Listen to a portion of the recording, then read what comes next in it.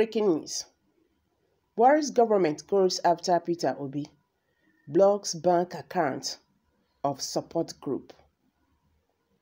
In what appears to be a premeditated clampdown on groups supporting the presidential candidate of the Labour Party, Mr. Peter Obi, and his running mate, Dr. Yusuf Datti, the federal government of Nigeria has blocked the Keystone Bank account of Take Back Niger, a socio-political movement supporting the presidential bid of the former governor. Though at the time of filing this report, no excuse has been given for the sanction, but the spokesman of Take Back Niger, Danjuma Garaba Musa, in a statement, described the action as an act of political persecution, suppression, and intimidation from the powers that be. Garaba, while noting that Peter Obi and Yusuf Datti are the most credible and competent candidates in the 2023 elections, adding that it is the constitutional right of the group to support any candidate of their choice.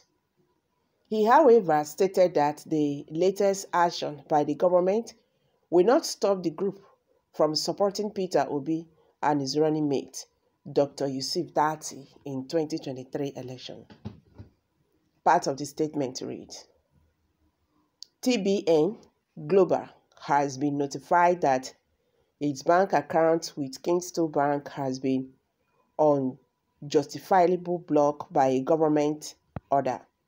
We see this development as an act of political persecution, suppression, and intimidation from the powers that be to stop the youth-driven grassroots movement from carrying out activities protected by the Constitution.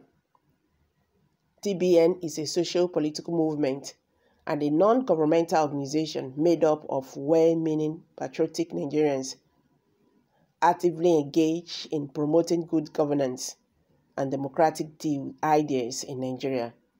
It is our core value to support competent and credible candidates during elections, leveraging the energy of youth who will determine electoral outcome at all levels, irrespective of the political party. Against the 2023 general elections, TBN Global Leadership had endorsed Mr. Peter Obi and his running mate, Dr. Yusuf Datti Baba Ahmed of the Labour Party, as the most credible and competent candidate.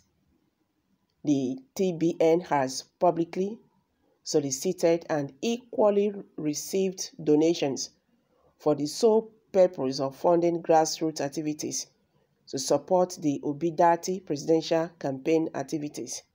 We categorically state that blocking our account or any manner of repression is no way to stop us from supporting Obi Datti 2023 mandate.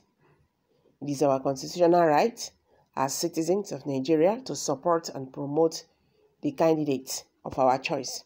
Therefore, we appeal to the relevant authorities to reconsider these sanctions.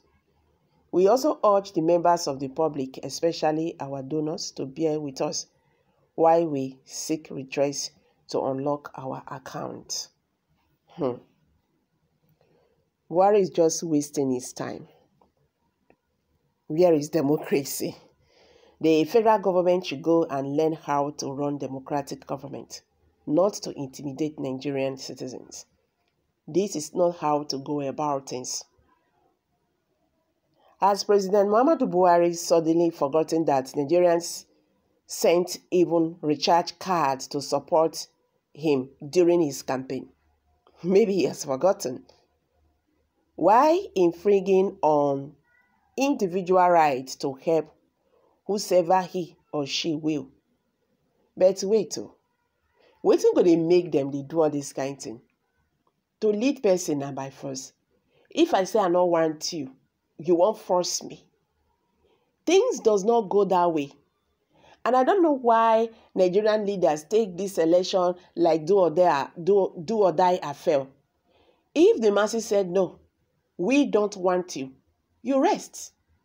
You understand? You rest. Do you think it will augur well when you force yourself on people? This is not how to go about things. Nigerian government is becoming something else. And I don't think this will help anybody. Trying to do things because they feel they are in power. They have the authority to do whatever they like.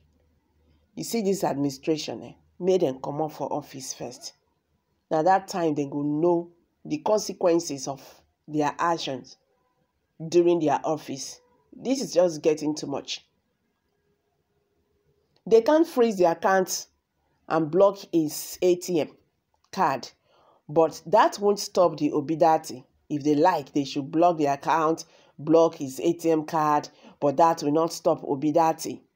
I am an Hausa man, and I became Obidati because I want good governance, not after tribalism.